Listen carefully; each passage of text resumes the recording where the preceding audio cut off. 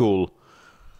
And they're just about set. Green light's on. Race 10 here, Murray-Bridge. They're all in, set to run. Ready. Racing, and Orahitis began well off the insides, going to lead. Runaway Lad, Indy Van Cool trying to work through. Then came Colonel Trigger.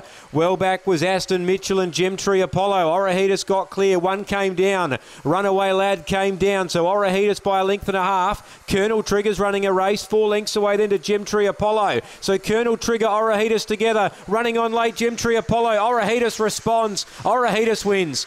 Colonel Trigger really threw out a big challenge. It's in a photo for second with Gemtree Apollo.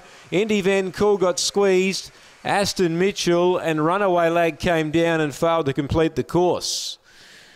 Orahitis does enough. Was really tested there by Colonel Trigger and late Gemtree Apollo, the two roughies.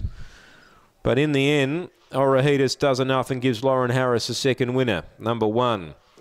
And runs 25.86, just outside his PB. Continues that very good box 1 record that he does have. Runaway Lad got squeezed and tightened, and he was shunted out the back, and he's failed to complete the course, Runaway Lad.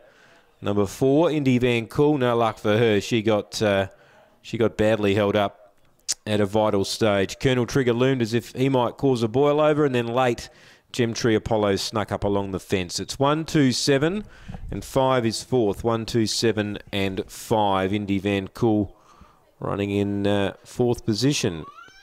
So this greyhound's going back the other way here. So Runaway Lad's walking back the other direction. So we'll get that picked up shortly.